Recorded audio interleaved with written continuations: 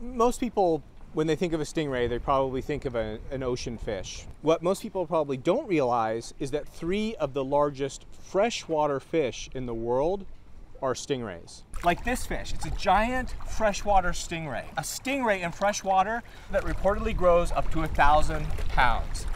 No one's really done any research on these big rays.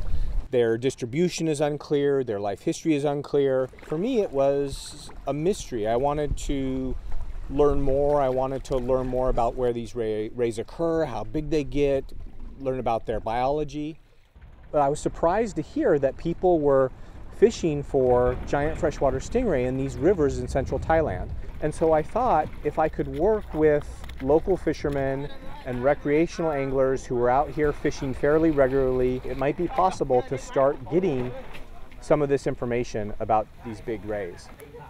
It's taken me 10 years to start answering some of these questions about the basic biology of giant freshwater stingray. Trying to understand how many rays are in this stretch of river, how fast they grow, which also indicates how vulnerable they are to overfishing, their movement patterns. Are they moving out into the ocean? Do they need to migrate in order to complete their life cycle? I'm curious how big they get. I want to know if they are the world's largest freshwater fish. And I think that there are probably record-breaking fish within a mile of where we're sitting right now.